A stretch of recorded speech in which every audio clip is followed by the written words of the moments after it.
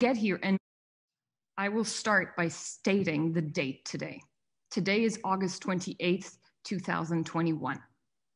Today marks the 30th anniversary to the day of the amnesty law, Law 84/91, that was adopted on August 28th, 1991, that gave pardon to all Lebanese warlords, that gave absolution to all political and wartime crimes, including crimes against humanity, crimes against human dignity, covering abduction, hostage taking, murders, and massacres.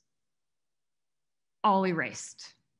Exempted from the law only were crimes committed against political and religious leaders. But if you had massacred innocent mothers and fathers, grandmothers and grandfathers, brothers, sisters, children, babies, a whole nation, you were worthy of a seat in parliament to govern the country. 30 years since we have forgiven those who have butchered our nation and our people and given them the power to rule over us and lead us to the free-falling disaster that is ransacking and butchering once again the live flesh of the Lebanese people. What an eerily appropriate date to be holding a symposium that asks the question, how did we get here? So how did we get here? And more importantly, do you, collective you, do we really know how bad here is? Because no matter what you think you know, even those who are living it day to day, it's worse than we'd ever imagined. How did we get to a bankrupt banking system, whereas it was one of our pride sectors, the pillar of the economy? How did we become a state defaulting on our debt, which is the lowest rating in any sovereign state in terms of credit worthiness? How did we get to a population where an estimated 60% are below the poverty line, while we ranked, for the majority of our contemporary history, as one of the most prosperous countries in the world, if not certainly in the region? So please, let me give you the data. The GDP of Lebanon went from 52 billion US dollars in 2019, all the way down to $33.8 billion in 2020. That's a 36% drop in one goddamn year.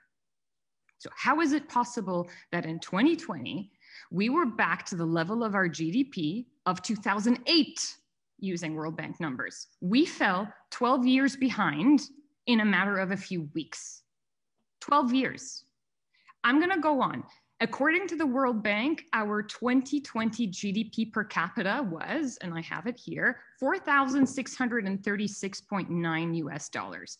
That is 37% of the world's average. Let me explain what that means. We got to being 63% below the average GDP country in the world. How did that happen? These are the qualifications of an objectively poor country. How did we get to be such a poor country when our diaspora represents some of the most successful immigrant communities in the developed world? How can it be that 2 out of 3 of our neighboring states rank in the top tier of the world while we rank in the bottom 10%? Our GDP per capita in 2020 was 37% of the world's average, while Cyprus was at 241% of the world average, and Israel was at 268% of the world average. In 2020, Cyprus's GDP per capita is 6.5 times that of Lebanon, and Israel's is 7 times. And today it is estimated to be probably 10 times. You think that's scandalous? Wait till you hear this next piece of data. As I said, in 2020, our GDP per capita was $4,636.9 US dollars. Can you take a wild guess?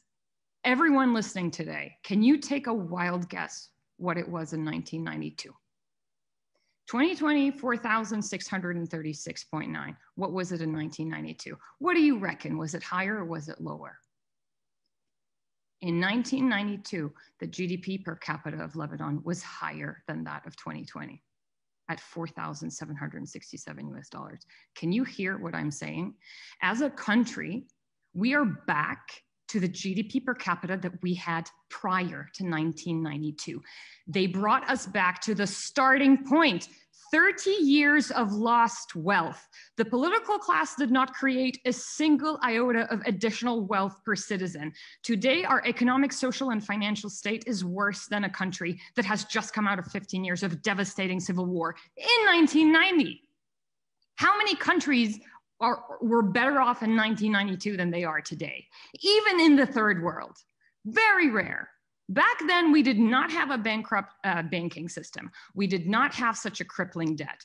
People's life savings were protected in the banks by a supposedly solid banking system, despite years of bloodshed, trauma, and war. Whereas now, 100 billion plus of people's life savings in US dollars have evaporated and are trapped merely as a computer entry in a zombie banking system. They destroyed the main pillar of the Lebanese economy. They impoverished a whole nation of people whose only fault, and I am one of them, all my life savings are in a bank in Beirut, is that we chose to live in our own country, that we've decided not to immigrate or expatriate ourselves. What does it say about us when we know that we were way better off in 1992 when the country was totally demolished and blown to smithereens? One of the biggest problems in post-war Lebanon was the demolished infrastructure because of the war. But guess what? 28 whopping years later, in 2017, 2018, the World Economic Forum ranked Lebanon, that's 28 years after the end of the war, 130 out of 137 countries in terms of quality of overall infrastructure. Meaning they estimate that 95% of the world has better infrastructure than we do. So what have they done in 30 goddamn years?